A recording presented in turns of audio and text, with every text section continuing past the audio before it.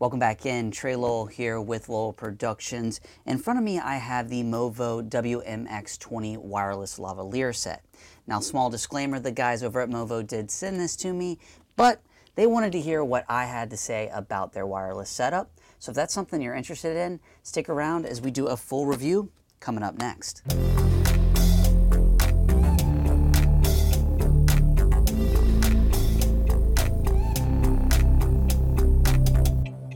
All right, so to get things started off, we have currently already been rolling with that WMX-20 lavalier audio.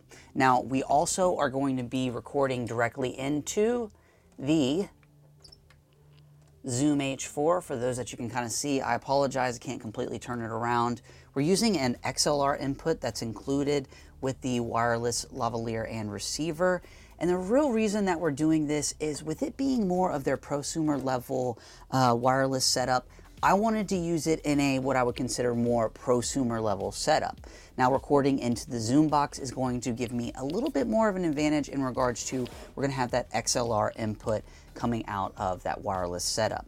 Now, we also have the wireless setup running in. I've got it just here on my pocket, not really trying to hide it that much, but more giving you guys the versatility of something like this. And we'll go through some of the things that are included quickly with this setup. Obviously, you're gonna have both the transmitter and the receiver. You're gonna have a little XLR input that's included that will go into the receiver. You're also gonna have an actual mic that is included with a little wind muff. We're also going to have this little carrying case,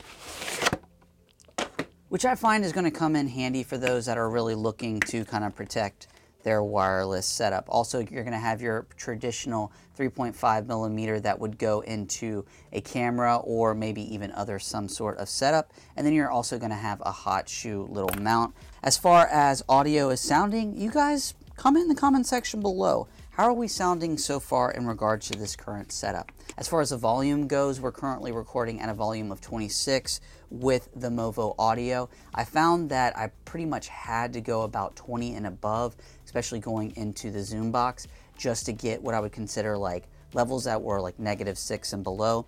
Of course, I can go all the way up to 30 with their volume, and I found that that was actually ended up peaking. So just for a little reference point, 20 to 30 is where I think most people are going to be setting their volume. And that's simply by holding down both the negative and plus, hitting set, and then you now have your volume settings. And you can hit set again, and then that'll walk you through your channels, on and off channel A and channel B. Now, I don't want to do that because I don't want to actually butcher the audio currently, but holding down that negative and that plus is going to then take you into the settings with both the transmitter and the receiver. Okay, so this is actually going to be the first time that we are outside with the Movo WMX-20 wireless setup. Now, as we did earlier today, we were going into the Zoom H4, which was more of that prosumer level like I had mentioned. So now we're entering into what I think a lot of you guys are going to be using, and that's your particular DSLR or mirrorless camera. Now we're using the Panasonic GH5, going directly into that headphone jack, recording at roughly -6 dB into camera. Actually going to drop that down to -8 because it's sounding pretty solid, and actually the audio levels are reading out pretty clear. We're recording at a volume of 27 on the actual receiver, and in regards to where the placement of the mic's going to be, it's right here on my jacket. And now I think the only other thing that I want to do is I've got this massive, all these steps here, and I want to see how far I can go down there and possibly still get some signal. So let's do that for you guys. What we're actually going to do is I'm going to vlog on the on-reel, but we're going to use the Panasonic GH5 audio. And yeah, that way we can really get an understanding of, you guys can see the camera is way up there. And I'm pretty confident at this point it should still be rolling pretty well. You got the camera way up here, and we're just seeing, are we still getting audio is really going to be the question. Because at this point, pretty good distance in regards to how far away we are from the camera. How you doing? So camera is all the way up there, still got the wireless transmitter on. Really just want to see, it's going to probably be hard for you guys to see me down here, but are we still getting some good solid audio? So if it's still recording, that's going to be pretty awesome. There you guys go. I mean, we are way, if the camera is all the way up there, and we're down here. So if it's still going, good for you, WMX-20, especially at 150 bucks. We're going back up those stairs. Very interested to see how did it perform in regards to that distance. Okay, we have officially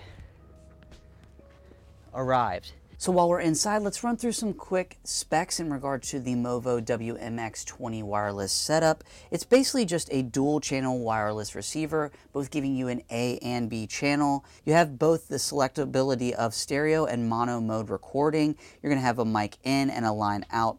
Selectable mute function, that's going to be a huge benefit in regards to, let's say you're on the fly and you just need to quickly mute the audio, you're going to have that option. In regards to monitoring your audio, of course you can use your camera or you could use the Zoom box, but in their case they also give you the option of being able to monitor it through the receiver end of things. So if you had headphones, go ahead and just plug them in and you're going to be able to listen to that audio on the fly. So now that we've covered the specs, we've gotten an opportunity to take it not only outside but inside to do an audio test for you guys. I just wanted to give you my overall thoughts, pros and cons of this particular $150 unit.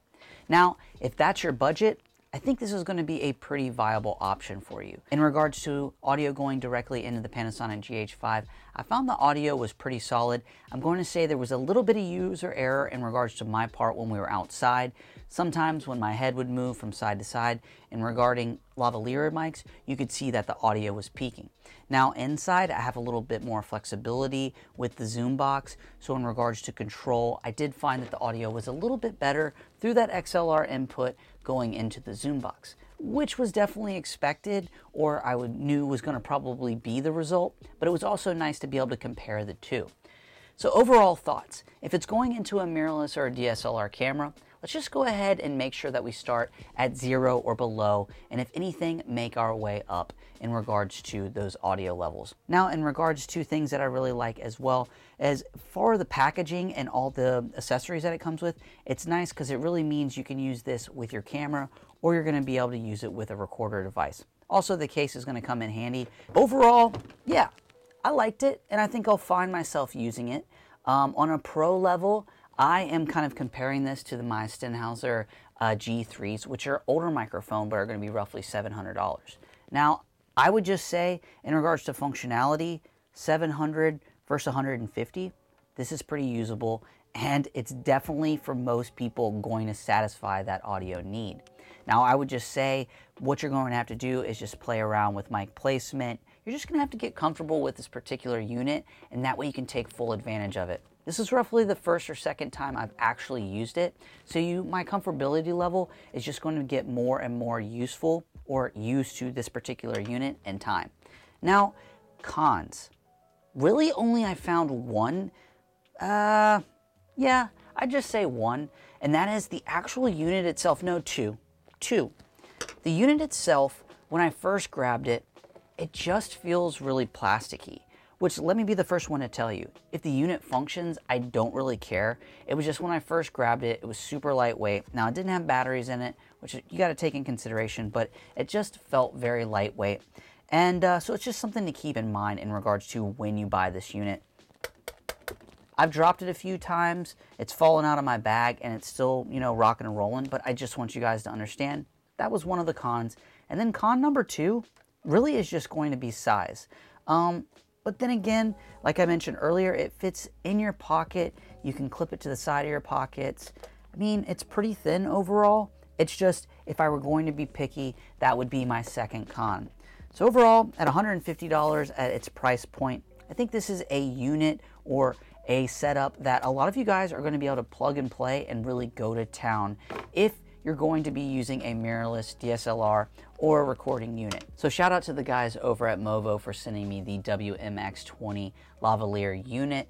As always, I love their products, and they're fun and very reasonably priced to be implementing into my video production workflow. So hey guys, it's Trey Lowell with Lowell Productions, and as always, if you like this video, go ahead and hit that like button. If you like the content I keep creating on this channel, go ahead and hit that subscribe button, and I will see you guys in the next video.